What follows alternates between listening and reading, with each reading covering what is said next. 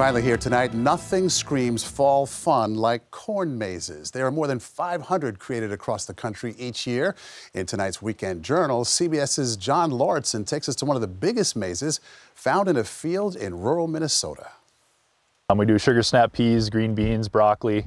We roll into sweet corn, which is our biggest crop. Brad Shimoleski and his family run Stoney Brook Farms. They grow vegetables for grocery stores, but not all of their corn ends up in a supermarket. And then you decide somewhere along the line, we should make a maze. Our first year we started, it was just basically a pumpkin with kind of a maze, in there. From a simple pumpkin in 2016 to one of the largest mazes in the world.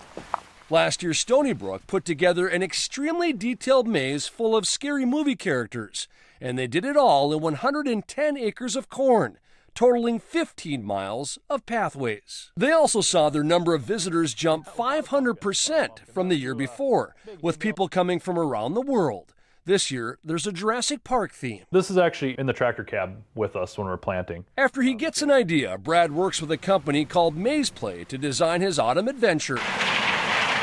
Then he uses the best of farm technology to get the labyrinth just right. Going a steady 3 miles an hour. The program tells his tractor where to drop seeds in the spring, so he gets this in the fall.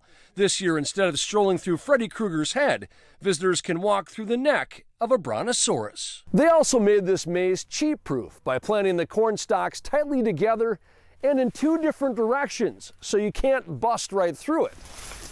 The record for getting through the most difficult maze last year was 40 minutes, but some people can spend hours trying to find their way. You've never gotten lost? I haven't gotten lost. Not yet, anyway. If you do, you just keep on going in one direction and you'll hit a road eventually. But for most visitors, it's less about the end result and more about the journey. John Lauritsen, CBS News, Foley, Minnesota.